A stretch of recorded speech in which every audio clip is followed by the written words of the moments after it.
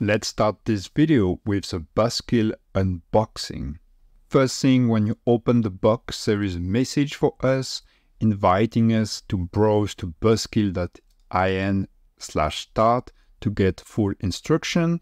And there is a thanks message following by different links to follow BusKill on the internet. And in case you're not satisfied, you could contact BusKill via the URL below. I think it's important to mention, especially in IT, where we use a lot of resources, that the packaging is plastic-free and biodegradable. On the other side of the paper, we could see all the different standards that the BusKill complies with. Here is a bonus. My package includes an extra webcam privacy cover. You can use it on your laptop camera, for example. What's really interests us is behind this paper, the BusKill kit. The kit is made up from several components. Here is the first one. It's a carabiner, which is itself attached to a keyring, and this is attached to a USB key.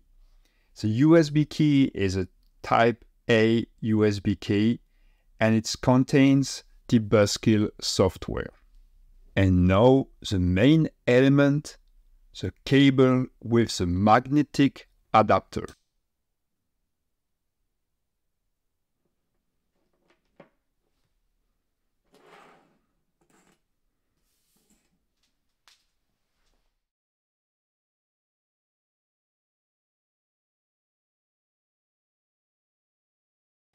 Before moving on to the different scenarios, I will show you what the cable assembly looks like. On my left is the magnetic part, and on the other side, the detachable part leading to a female Type A USB.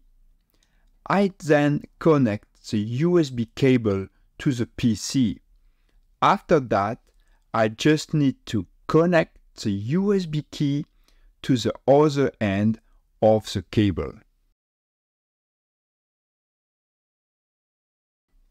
Installing BusKill on macOS couldn't be easier. Simply plug the BusKill USB key, which already includes macOS binaries along with other operating systems.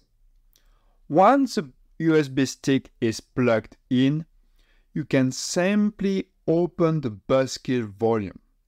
Next, open the BusKill macOS folder and then the macOS DMG file.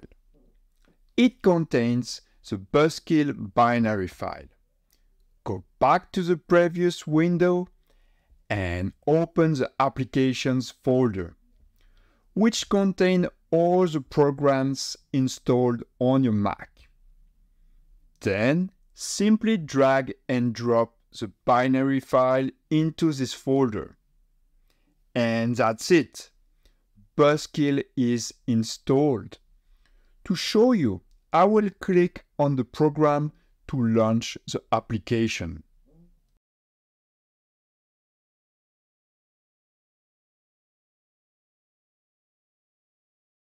You can update the application right from its own interface. Just click on the menu in the top left corner, then select Update and check Update. We already have the latest version of BusKill, so everything is up to date and no new version will be downloaded during this demonstration.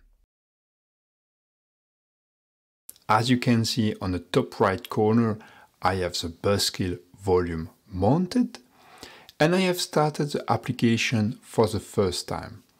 As you can see, BusKill is displayed in blue, indicating it is currently disarmed, so nothing will happen when I will unplug the key. In the next scenario, I will set up the session to lock when I unplug the USB key. Currently, BusKill is blue, indicating it is disarmed. I will click on the menu button on the top left corner, then select Settings and choose the lock screen option. I have set the action for the BusKill application to perform when the key is unplugged. The screen will lock. I will return to the BusKill main menu by clicking the left arrow in the top left corner. Now I will click on the Arm button. As you can see, BusKill is now red, meaning it is armed. I will now unplug the key. As you can see, the screen is locked on my Mac. And now I will switch the camera to show you a first-person view. As you can see, the BusKill application is in red, indicating it is still armed, and the key is properly mounted in the top right corner of the screen. I will now unplug the key that is in my hands, and the session will lock.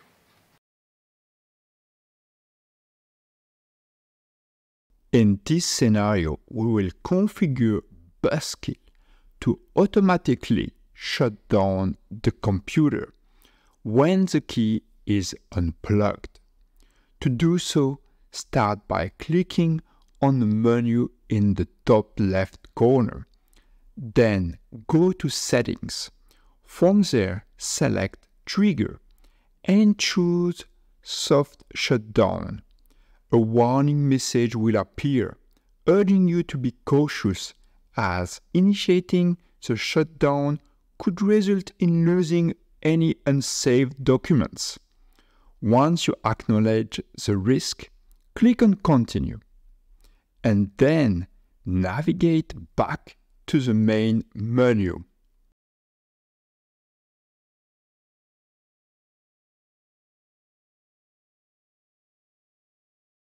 BusKill is in blue, meaning it is disarmed. Nothing will happen. We are going to arm it, so it turns red. Now, if I unplug the key, the computer will shut down. So be sure to save all your documents to avoid any loss. I will now switch the camera to show you what's happened on my side. We can see that BusKill is activated. The color is indeed red. We have the option to shut down the machine when BusKill volume key is unplugged. I'm holding the key in my hand, as you can see, and I will now unplug it. We now can see that the machine has completely shut down, and I need to press power on to start it.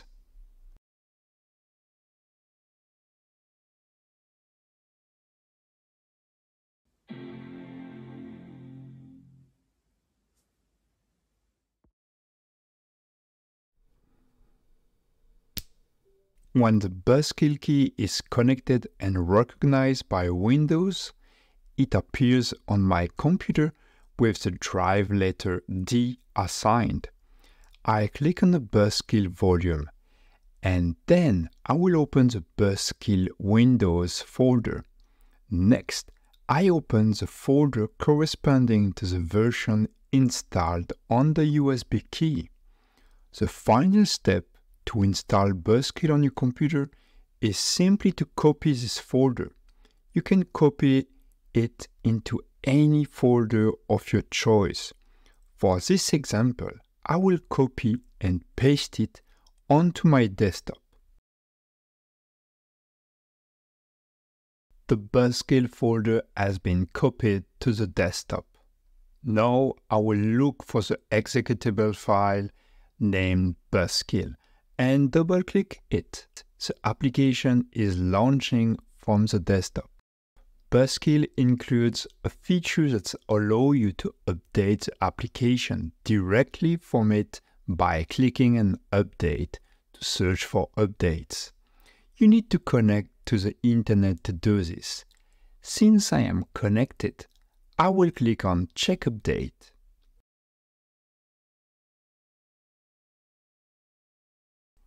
The update has been successfully completed. Now it is necessary to restart the application for the update to take effect. BusKill is in blue, which means the application is disabled and no action will be executed when the USB key is disconnected. I can plug in and unplug the key without any action being taken.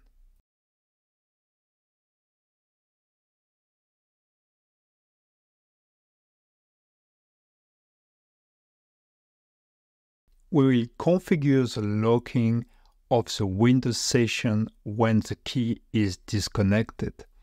First, we will click on the menu in the top left corner, then on Settings. We'll make sure that the lock screen is selected. If not, we will click on the line and choose the first option to lock your screen. Then we go all the way back and click on ARM. BusKill turns red, meaning it is activated. When I disconnect the key, the session will be locked. And there you have it. The Windows session will be locked. We will configure BusKill to shut down the computer when the key is disconnected. First, we click on the menu in the top left corner, then on Settings, and then hit the trigger button with the last configured action being lock screen. Next, we will click on Soft Shutdown to set up the machine shutdown. Once we do that, a warning message is displayed. Keep in mind, with a shutdown, any unsaved documents might be lost. I recommend saving all documents before setting the soft shutdown feature and enabling the autosave option in your software to avoid any data loss. Then we click on Continue, go all the way back and click on ARM to arm BusKill. I will now change my camera to show you what's happened when I disconnect the key. BusKill is still activated with the option to shut down the machine. Here is the USB key, and I'm going to unplug it. As you can see, my computer is shutting down.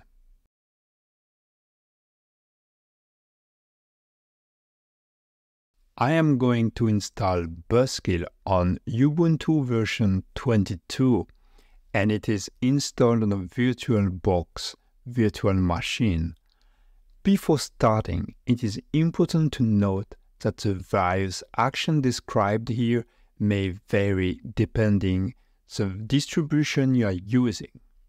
The first step is to plug in your USB key, which I have already done. I open it by clicking on the volume, where several folders and files are present at the root. We will focus on the Linux folder. Inside there is a named app image file, which is an executable file for the application.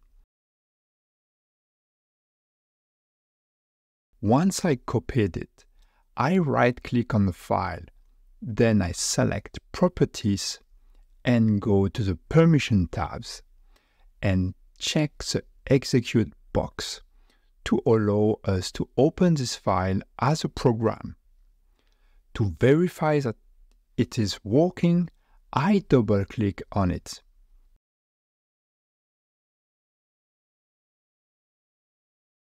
And we can see that BusKill has successfully launched. Installing BusKill is one thing, but is important as for any software to be able to update.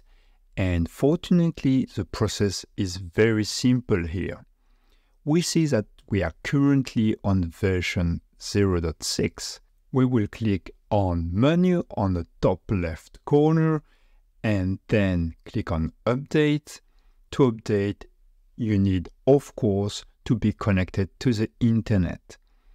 Then we click on Check Update and wait the download to complete. And once the update is done, we need to click on Restart Now to restart the application. We can see that everything has gone smoothly and we have upgraded from version 0.6 to 0.7. BusKill displays the color blue, and it means that BusKill is disarmed and no action will be executed when the USB key is unplugged.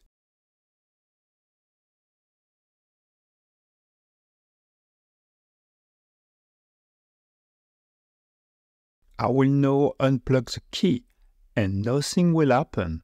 We can see that the volume in the shortcut bar of Ubuntu is no longer present because it has been unplugged. Now, if I reconnect the key, the volume will reappear and nothing happens.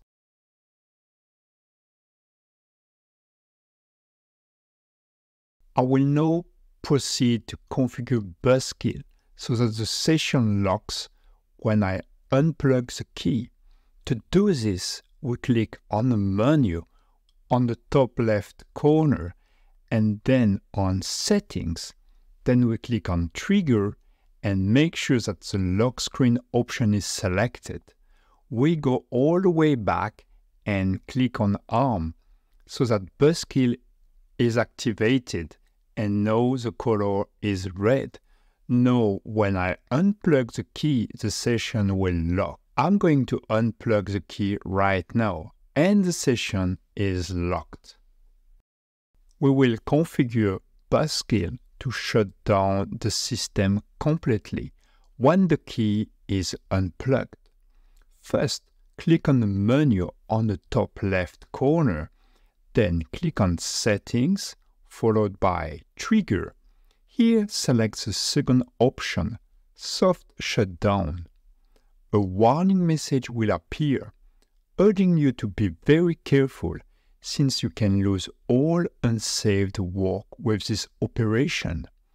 Click on Continue, then go back to verify that the shutdown function is indeed activated. And go back one more, we will activate it because BusKill is now armed. I can proceed with the demonstration and unplug the key. There you will see the machine is completely shut down.